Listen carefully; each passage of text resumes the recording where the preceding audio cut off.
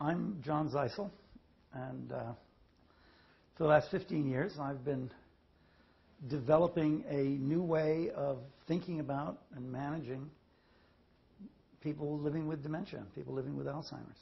The normal way that people talk about dementia is as if it's only a memory issue, and as if you say long-term memory exists, short-term memory doesn't exist. That's not the way it works. The way it works is there's lots going on in the brain. This part of the brain has difficulty dealing with complex issues. This part of the brain has difficulty dealing with language.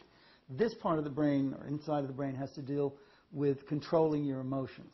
But the key to communicating with people with dementia is in here. It's called the amygdala. And it's the part of our brain that responds to and emits emotions. Those emotions give us the ability, and those parts of the brain that deal with emotion give us the ability to really connect with the person with Alzheimer's and dementia. And that's the whole point of life, to connect to each other in a way that makes us feel good, makes us have a relationship, and makes us feel better altogether. Our approach is focus on the person. Look at what they can do. Everybody can do something. So here we have reading clubs that some people lead and read to the rest of the group. Others are part of the group and read sections. We have a gardening club. Gardens work for people with dementia because first it touches their emotions. The joy of being outside, the joy of plants starting to grow, flowers starting to come out. The second reason is because a garden is often a place where people get together.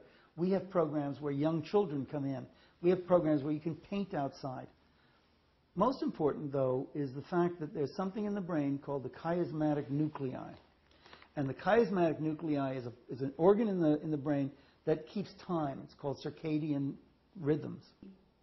That gets damaged. But when we go outside in the sunlight, as the seasons change, it keeps our brain aligned to time. And so as a result, the reason gardens really work is they help our brains function better and give us memories and give us experiences and give people with dementia those same abilities. In the garden, just physically, there's a pathway that's very easy to follow. There's a clear beginning, it's a circle, there's a clear end.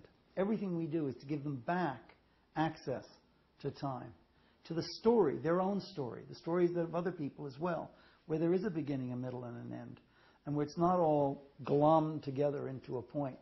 And gardens are one of the best ways to achieve that. My name is Michelle Boyardi, and I am the program director here at Hearthstone in Marlborough. Right now what we're doing is watercolor painting using the flowers that they arranged this morning as inspiration. So we are in the process of collaborating with a third grade classroom in Newton on various media artwork. All of it is going to be exhibited at the DeCordova Museum in Lincoln.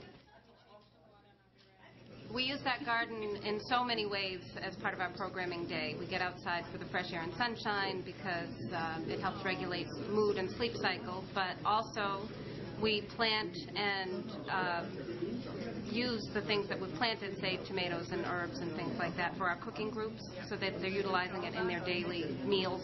We do creative writing out there using the flowers and nature as prompts, so we've utilized that space in so many ways, and it's just a peaceful place to be, to just kind of regroup and reflect, and they love it. They love having that space available to them.